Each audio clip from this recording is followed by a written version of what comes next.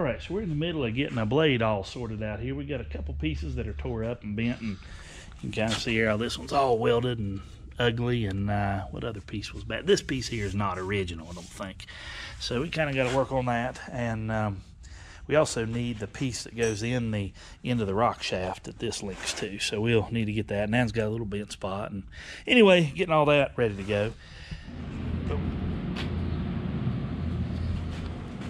We got these pieces for the blade frame ready to go. Shane knocked those holes out yesterday in a super cool drill press, and then we're going to try to bend these spots right here. And here is the bottom one where the mold board goes. We just kind of put little dots there, so that'd be ready to go. And that way, if the line got tore up, you can still see it when we center punch the other holes. So you can kind of see that layout up through there. So we're going to knock this out on a, what is this thing, a 65-ton Scotchman iron worker.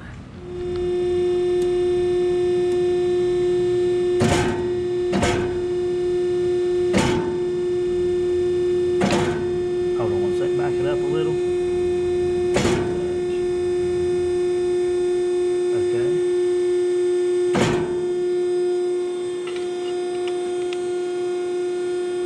This way a little. Whoop, oh, I'm sorry. About it, isn't it?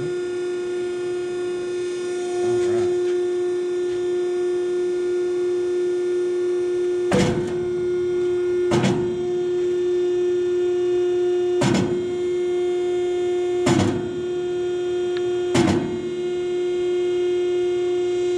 Good.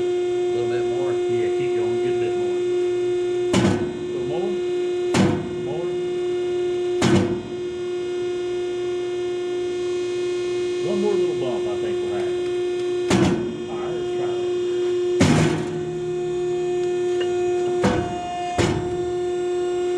That's about it, isn't it? Perfect. Okay.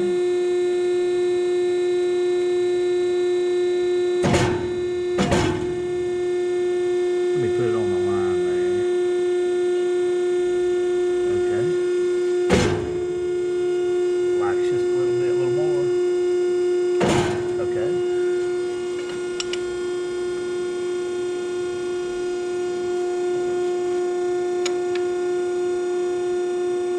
That is awesome.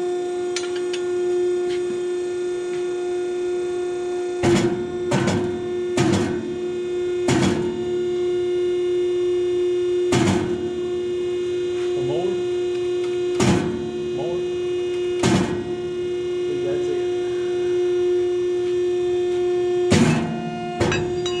Alright, well, like we need one more bump. Okay.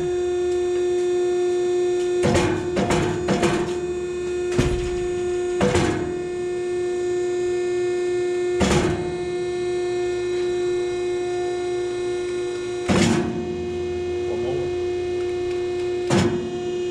One more. Yeah.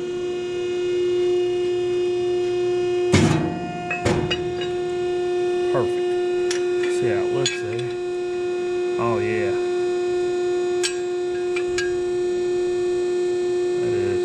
That might need one more just a little bit and it'll be done, okay?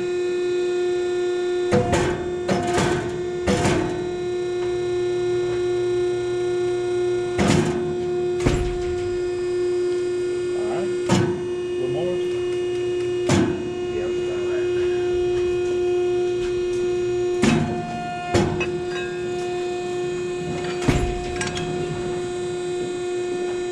That's perfect.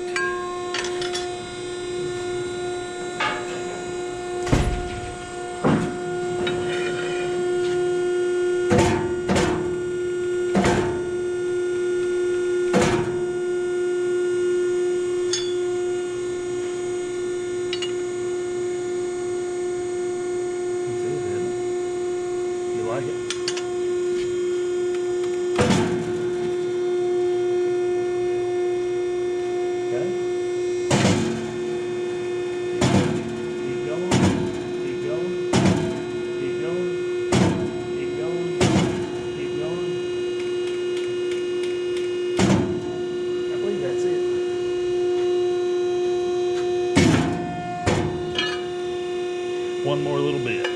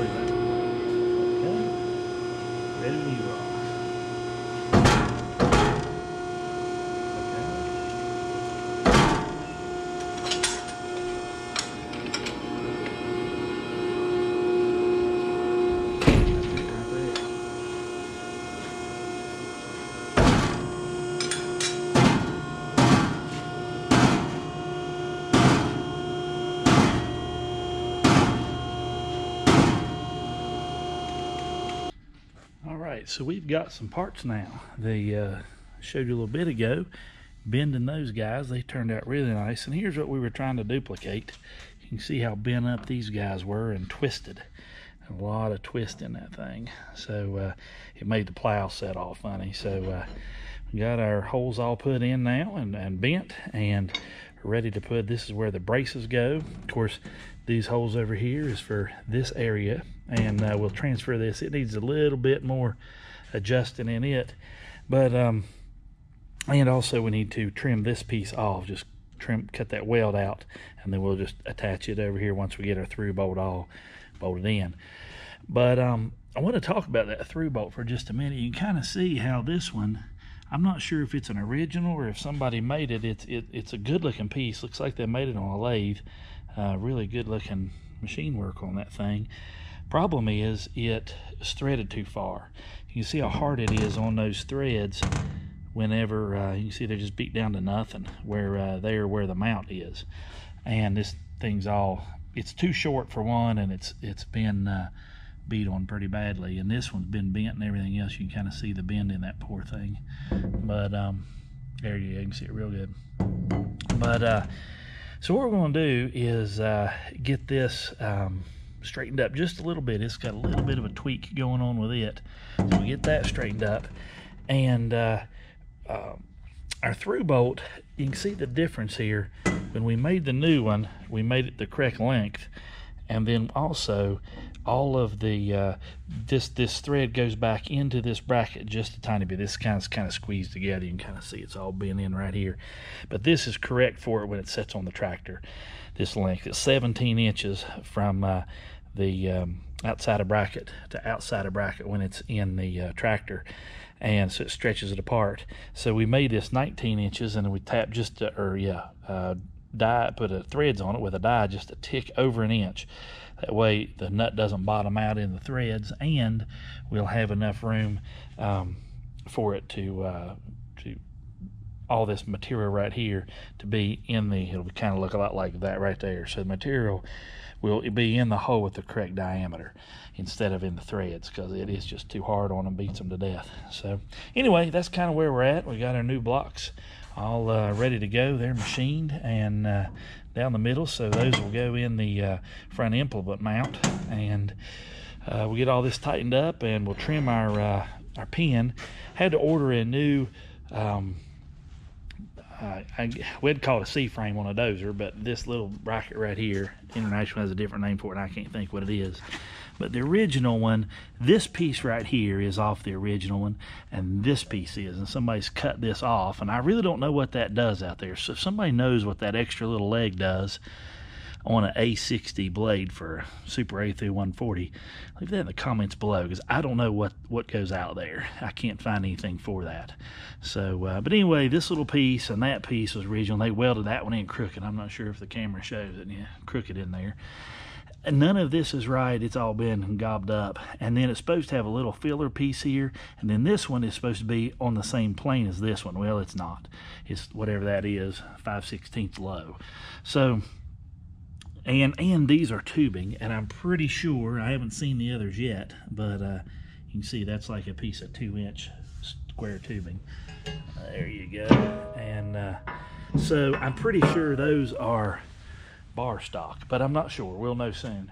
And the other piece I ordered was this guy. This has been all, I mean, just destroyed. Somebody's welded and cut, and I mean, it's just a disaster. So that piece and the again, what I'm calling the C-frame, it has a different name. I can't think what it is, but it is a it's coming in. And I ordered that from Brandon down at Birch Store Tractors, and I've ordered some other parts from him before, some coal planter parts. He carries a lot of coal planter pieces and gobs of stuff for these guys. I also ordered, let me walk over here.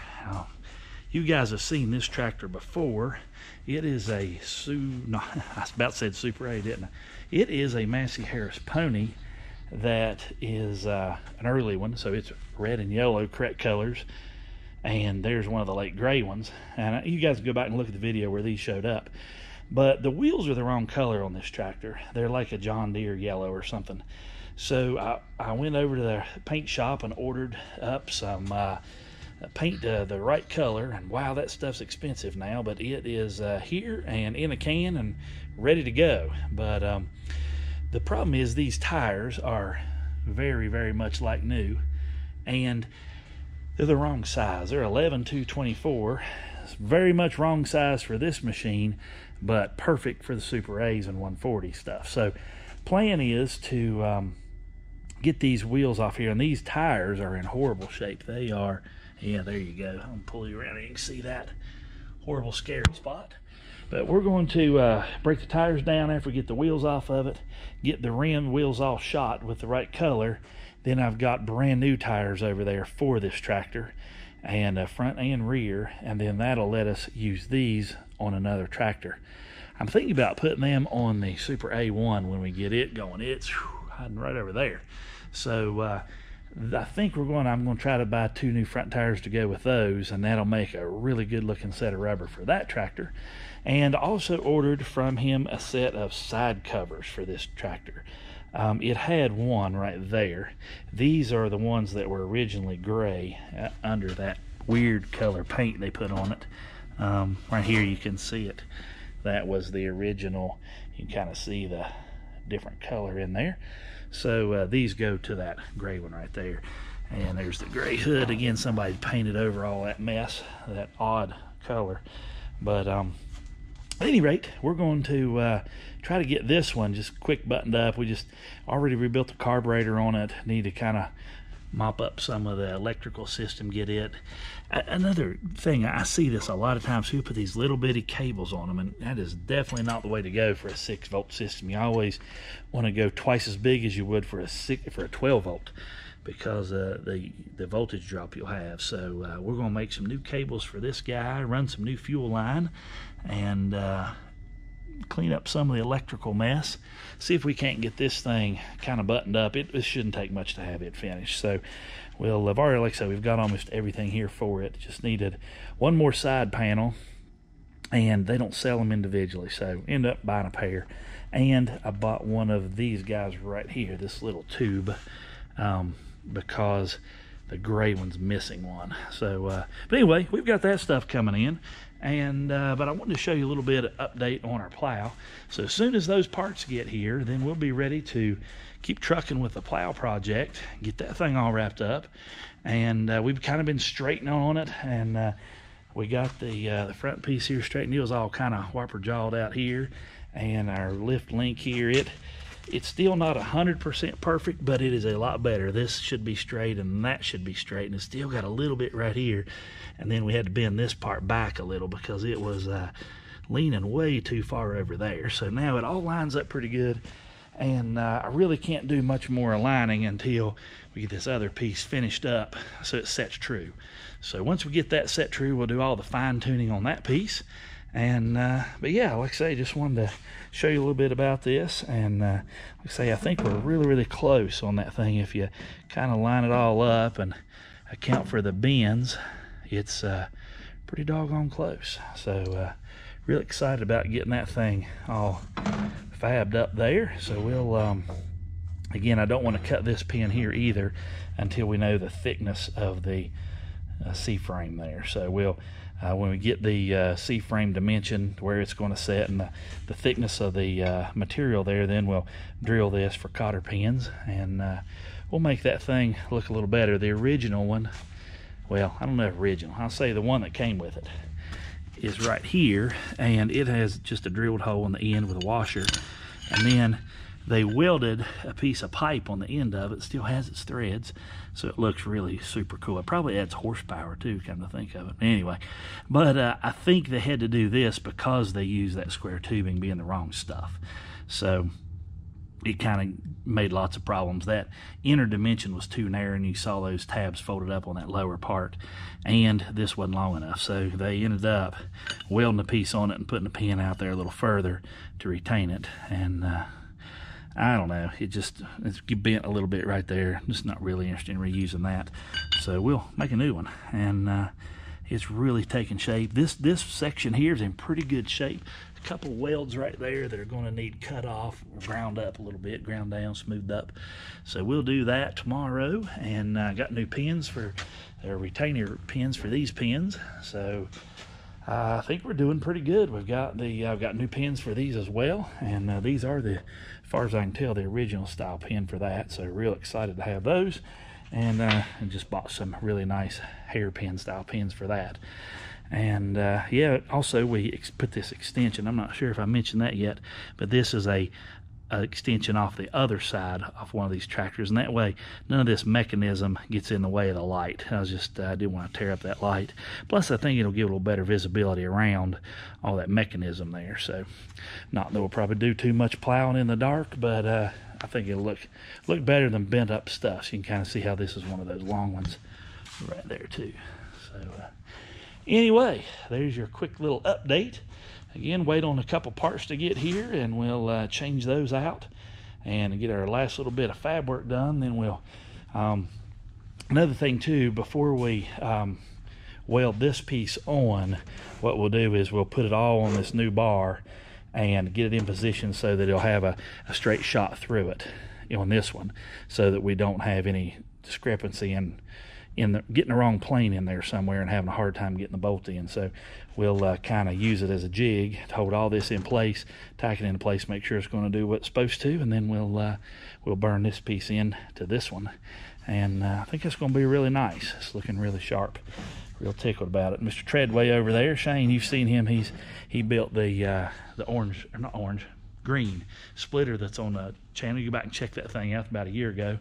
And he's one been helping with all these little pieces, getting them drilled and bent and ready to go. So you go check out his splitter. There's quite a few videos on it too. So anyway, we're getting a little closer on this guy, getting it ready. And this one here doesn't like much either. We got to weld a little tab up inside there where the springs are, and we got the rock shaft off of it today. I'm not going to run a rock shaft on it because I really don't think I need it on this tractor, because it kind of does one thing, and that's mow. And I was really concerned that the rock shaft and this mechanism would try to occupy the same place and bend something up. So I just left it off, or not the rock shaft, but the operating arm for it. So we went ahead and pulled this rock shaft off, and it was a split one, and we put it over on the 48 over there, because the original one for it had a slight bent spot on both arms. And it just didn't set level, and this one was perfect. So we just pulled it off of here, and we did put the drawbar on this one, and ran tap through the holes, got all the holes all cleaned up and everything. So it should be in pretty good shape. It needs a bath, and I think it'll be ready to go. So we may even put a new steering wheel for this one. I've got one laying here. This one's had a couple better days in its life, so we may put a new steering. You can kind of see a bend in that one. We may straighten that steering rod too, and get that ironed out. And yeah, needs a bath, and I believe she'll be about ready to go to work. So pretty excited about that. We've also got some sheet metal here. I did mention that. This hood right here and that grill, we might try to get those all massaged down flat and get them over on there. And yeah, just pretty excited. It's coming along there and getting these guys ready. And our goal is to have these two all kind of shook down and ready to go and do a little bit of work around, but we'd like to get them to the State Fair of West Virginia this year. Last year we took 3 up there and had a great time, got to meet a bunch of great people. But I really like to try to take something different up there. There were a couple machines up there that had implements on them, but not many. The 3 we took one had a plow, one had a 22 mower, which is a lot simpler than this one, and I think that was on a Super A. And then we took the 130 with the 1-point fast hitch plow. And to me, the implements are super cool. I mean, I love tractors, and just the tractor sitting there is neat, but I think it kind of adds another level of interesting whenever you've got something that can actually work there with it. So we're going to try to take this one, get it all ready to go. And again, we're not building it to be a show tractor, just kind of in work clothes. And this one with a plow on it, and or the grading and leveling blade, as International likes to call it. So we'll probably take those two, and we may take this one over here to the 48. I'm not real sure if we'll have room to take some more, but those are kind of the 3 that I really like to get up there this year. Got a neat story on that one, so we'll again, that's kind of our push to get some of these done while it's blue, cold, and miserable out here in this winter, and we'll try to get some of these done. And yeah, then when spring gets here soon, we're going to fire the mill back up and get some sawdust made. But that way, when spring and planting season and summer's here, it's just hard to get time to work on these. And winter's a good time to do these kind of projects. So that's what we're going to plan to do, get some of these things all slicked up and ready. And there's your little shot of them. And again, hopefully we can meet our goal to have them all up at the state fair this year. So if you're free, come up and see it. It's I think it's within the first couple weeks of August. So again, stop by the West Virginia State Fair and check these guys out in person.